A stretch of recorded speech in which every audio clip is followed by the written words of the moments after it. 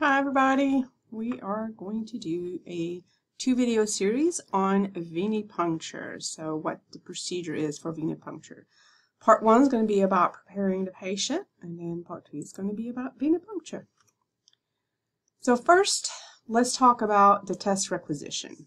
The minimum information that needs to be on the test requisition is going to be your patient demographics, including their full name, date of birth, sex, race. For inpatients, they also need their hospital ID number, their room and bed number, and then it should be a name or a code for the physician making the request, and of course, the tests that are requested. Also, the test status, is it a short turnaround time test or STAT test? Is it timed? Is it fasting? Or is it just a routine test? The requisition allows you to identify the patient correctly and may provide helpful information. Some hospitals will have the test, but also the tube that you need to draw to have for that test. So that's very helpful if you can't remember which test goes into what tube.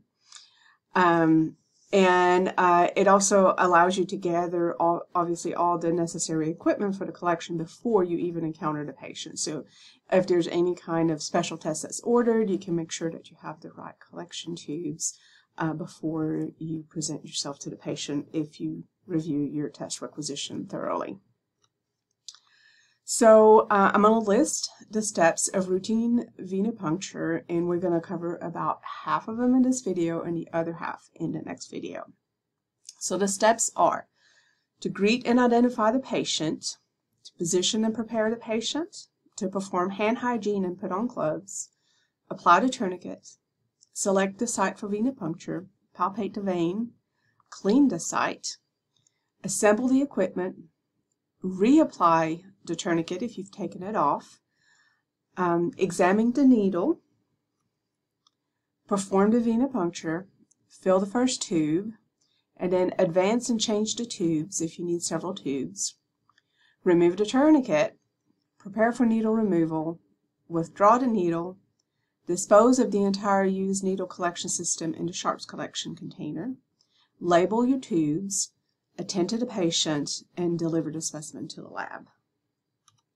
So let's start with inpatient requisitions. So you need to make sure you examine them to make sure it has all the necessary information, so the full name, date of birth, ordering physician, patient location, and the test. Check for duplicates. So duplicates that are commonly seen would be an order for a hemoglobin hematocrit and an order for a CBC. Well, a CBC contains a hemoglobin and hematocrit. And an order for maybe a potassium or a potassium and magnesium and a basic metabolic panel. The basic metabolic panel has a potassium in it also. So these are pretty typical duplicates. And you want to group multiple requisitions on the same patient because you don't want to have to go back and stick him unnecessarily. And you do want to pay attention to obviously what's on your requisitions. Sometimes you do have to come back and stick patients because there are certain time draws and the timing needs to be respected. But as much as you possibly can, you really should try to group things so that you don't stick your patient constantly. You need to prioritize your requisitions. So this is especially if you're going to go draw maybe several patients, or if you have several requisitions that you're dealing with. Stats come first. Time collections would be next, as long as you're trying to be like within the right time frame. Most hospitals have a 30-minute window around the time that the specimen needs to be collected. Of course, as close as you can to the correct collection time is best. Routine tests can be delayed if needed. They can be grouped with the next time collection. They can be grouped with a stat if needed. And obviously then collect all the equipment that you will need for the collections that you are going to perform.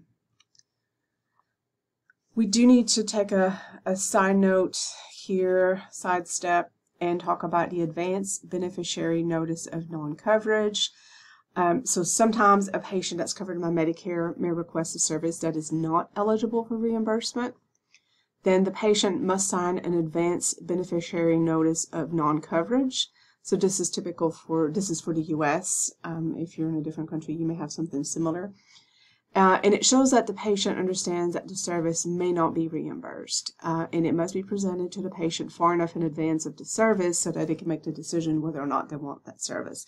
Don't give that to them after you've stuck them if they decide they don't want it because they can't afford it. Next is patient identification. So this is a critical step. You need to correctly identify the patient. It is absolutely the most important step in any phlebotomy procedure. When blood is drawn from the wrong patient, the test results for that blood will be attributed to the wrong person. This could have profound consequences. The patient may receive an incorrect diagnosis or the wrong treatment, which could result in an injury or even death. If no harm comes to the patient, though, drawing blood from the wrong patient may result in the dismissal of the phlebotomist and the potential for a lawsuit.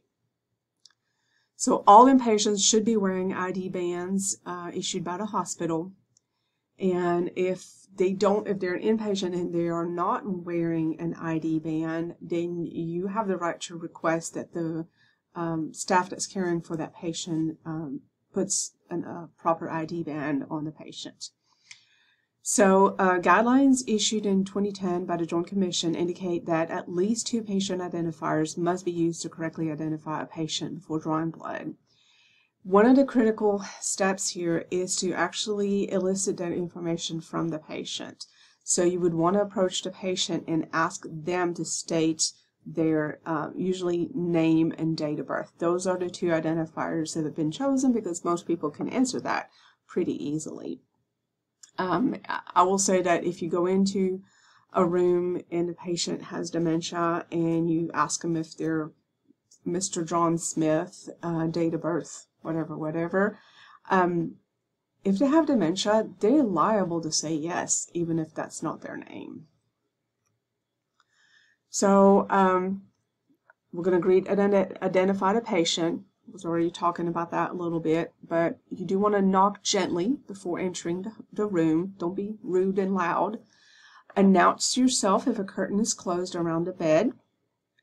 And say that the physician has ordered the test without discussing specifics. So it's really up to the physician to explain why, and if the patient wants to refuse or if the patient has questions, it's best to direct them back to their physician. And you do want to identify yourself. You do want to say, hey, I'm so-and-so from the lab. I'm here to draw some blood. Your physician has ordered a few tests, and then you want to ask the patient to state his or her full name and full date of birth. And then while they say that, you need to be checking the requisitional labels against what the patient is telling you to make sure that it's correct. And then you can also take a look at their ID band to make sure everything is matching. You can ask the patient if he or she has had blood drawn before. Most of them, it will be a yes, but sometimes it's a no. So next we're going to position and prepare the patient. So never draw blood from a patient that is sitting on a high stool or that is standing, because they can pass out, they can fall out on you. Outpatients can be seated in a special chair that has arm supports. And for inpatients, you can lower the bed rail for better access or raise it, whichever. If you're really tall, you need to raise the bed itself and then lower the bed rail. You can do that. But if you lower a bed rail, then you must remember to raise it again after the procedure, especially if you see signs in the room where the patient is a fall risk. Because if you leave that bed rail lowered, then they may try to get out of bed without help and fall and break a hip or something. You do want to support the arm for venipuncture under the elbow. A pillow is very easy to use for that. You want to ask the patient to remove foreign objects from the mouth. So if they have anything in their mouth, it's probably best to remove that. Explain the procedure. Get verbal consent from the patient. And explain to the patient that he or she will feel a small poke or pinch and should remain still throughout the collection. You want to perform hand hygiene. So you can also do some hand hygiene, if you will, as you're greeting the patient and talking to them, if it's convenient, if the sink is near the patient. So once you perform your hand hygiene, you're going to put on gloves. You want to apply the tourniquet about 3 to 4 inches above the puncture site, which is going to usually be the antecubital fossa. So usually if you put the tourniquet around the upper part of their arm, they're good. Don't place a tourniquet over an open sore. Don't pinch any IV lines in the tourniquet or anything like that. So be mindful of what's there. Direct skin contact may be uncomfortable for people with hairy arms, and in this case you can tie the tourniquet over a shirt sleeve. If the blood pressure cuff is on that arm, you can take the blood pressure cuff off, but then you have to remember to put it back on. So next we're going to apply the tourniquet. So to apply the tourniquet, you want to hold one free end of the tourniquet close to the patient's arm, and then you're going to pull the tourniquet around the arm, and you're going to cross it over the first end on top of the arm, forming an X. You're going to pull the lower side of the tourniquet taut, so you can tighten it some, right? And then grasp the X between the thumb and the forefinger of one hand, and with the other hand you're going to tuck the upper strip close to the X by sliding it under the other side from above. And both free ends of the tourniquet should be away from puncture sites. So the ears, if you will, of the bunny ears of the tourniquet, if you will, should go up. And it's okay if it flops down. You just don't want it pointing down, because then it's just going to be right in your way. So this picture here has the correct tie for the tourniquet. You can see that both ends are pointing up toward the patient's shoulder. And so that means that the tourniquet is away from the puncture site. So the tourniquet should not be on the arm for longer than a minute. Improper tourniquet application can cause hemoconcentration, so that's an increase in the ratio of formed elements to plasma. It can cause hemolysis, which is the destruction of red cells, and that can alter the test results. And it can cause petechiae, which are small red spots on the skin caused by a tourniquet that is too tight. So be mindful of that. If it takes you a minute, to find a vein when you put the tourniquet on, once you found the vein, pop the tourniquet, take it off, make it loose while you gather your supplies so that blood can recirculate in the patient's arm. And then, before you do the venipuncture, you can reapply the tourniquet. So next you select the best site. So the median cubital vein is the first choice. The median cubital vein is located in the middle of the arm surface. It is large and well anchored, and it does not move when the needle is inserted.